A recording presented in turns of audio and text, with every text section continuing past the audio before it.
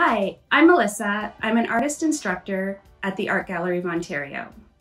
I was recently inspired by a really cool artwork in the AGO collection called Composition Cube by an artist named Shunivai Ashoona.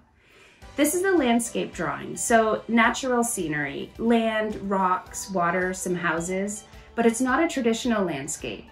Usually landscape artworks are two-dimensional or flat, and they can be hung on the wall.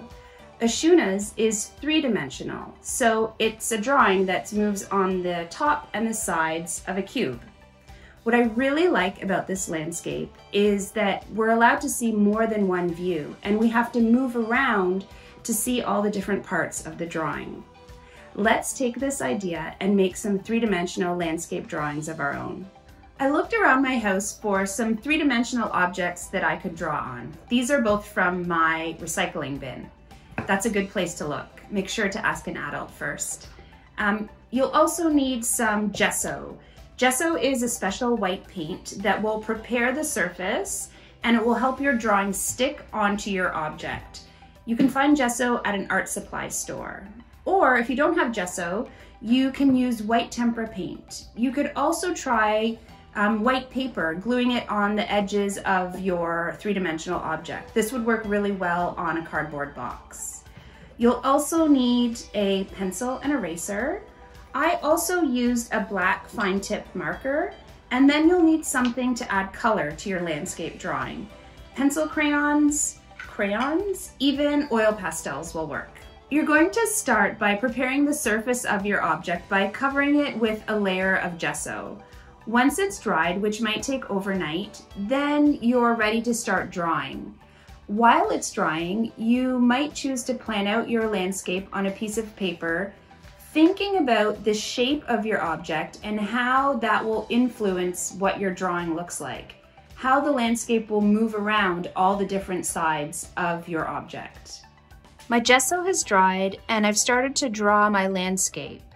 This one is inspired by the landscape that I see most, so my neighborhood. Yours could be a place that you've visited or somewhere you've always wanted to go. You could look at photographs for ideas. I'm drawing in pencil, and the thing that I was really thinking about when I was drawing this was how my drawing would extend all the way around. So I have these power lines, and they extend all the way to every side of my drawing. So I'm going to show you the other side, and you'll notice that I have gone over my pencil lines with a fine tip marker. I wanted them to stand out a little bit more, but you'll see that those lines extend around all sides. So here's the edge, and then they're connecting again to the side that I'm working on. I also want to show you the top. So I have my clouds, my sky has extended to the top of the cardboard box as well. So I'm going to continue. I'm going to outline my pencil lines on this side, and then I'm going to start to add some color.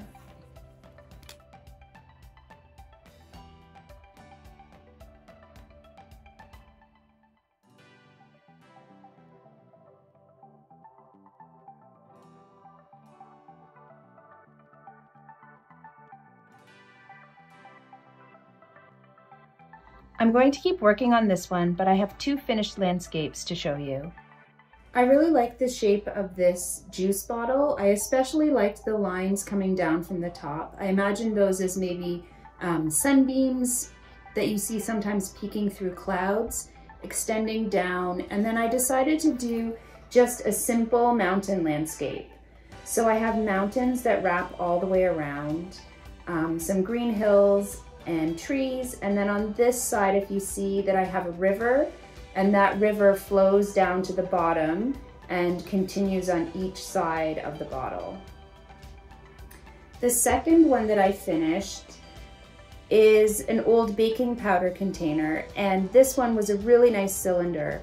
I decided to do a farm landscape. So some fields, more green hills, barns, lots of sky, and then I also extended that sky and clouds onto the top of my container. I really enjoyed drawing on this shape.